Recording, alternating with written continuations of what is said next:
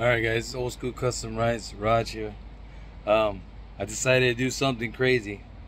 So I don't know if you guys are gonna like this or maybe hate it. But it's just getting an idea.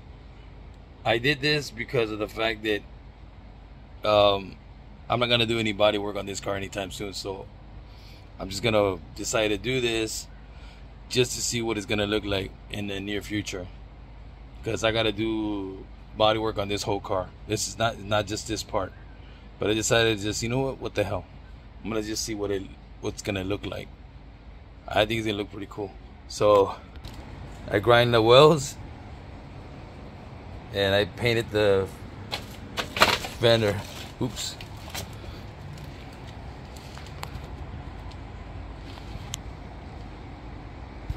You kind of get the idea what it's gonna look like. I think it looks cool. So I grinded the wells. Can't see too much of the wells anymore. It's sticking out anymore. So yeah, I got to do body work on it, but I just decided what it's gonna look like. So I used some regular flat black, so I don't know what's gonna come out. It might look dull, so but kind of get the idea what's gonna look like. I think it looks cool. It's starting to look like Bob Falfas. American Graffiti. That's what I want. So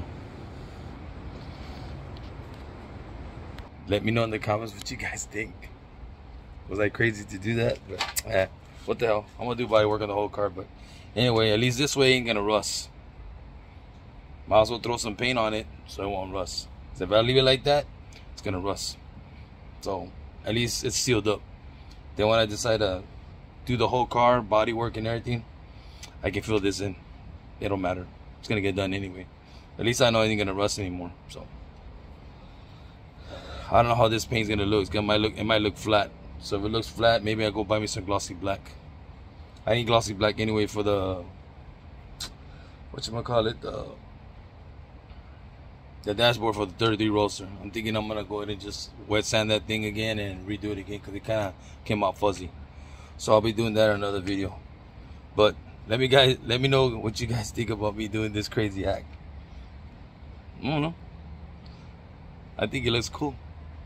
At least I know what's gonna look like. So that's the good part. So either way, guys, I'll check you out on the next Old School Custom Ride video. See you soon. Laters.